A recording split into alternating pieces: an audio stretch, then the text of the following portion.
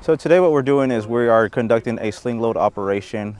As ammunition soldiers, it is a task that we should be able to conduct in case if there is no other resupply means. We always need to be able to get that class 5 ammunition out to that unit that needs it. Sometimes the crew chief hold it open, and that way you just kind of gotta, bam, insert it in. The important thing today is showing the soldiers that we have the confidence in them to do their job and resupplying munitions across the pen.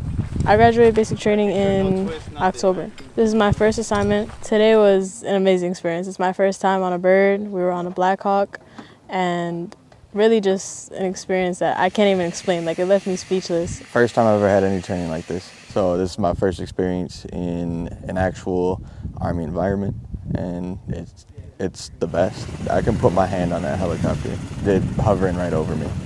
You know, make one wrong move and I was done for, but it was an adrenaline experience. It was awesome. The realistic training is what these soldiers come here, and this is what they join the Army to do.